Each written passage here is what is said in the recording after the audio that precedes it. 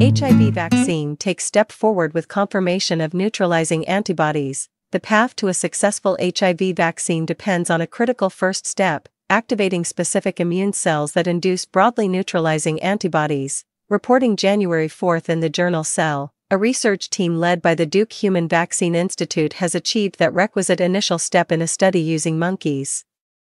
The next phase of the work will now move to testing in humans.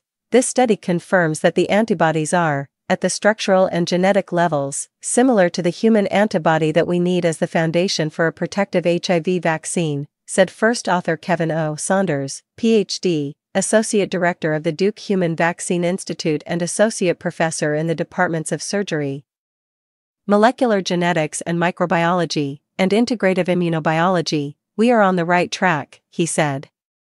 From here, we just need to begin putting together the additional components of a vaccine. In earlier work, the research team had isolated naturally occurring broadly neutralizing antibodies from an individual, and then backtracked through all the changes the antibody and the virus underwent to reach a point of origin for the native antibody and its binding site on the HIV envelope. With that knowledge, they engineered a molecule that elicits antibodies that mimic the native antibody and its binding site on the HIV envelope. 4 years ago, Saunders and colleagues published a study in Science in which they established that monkeys made neutralizing antibodies when vaccinated with the engineered immunogen.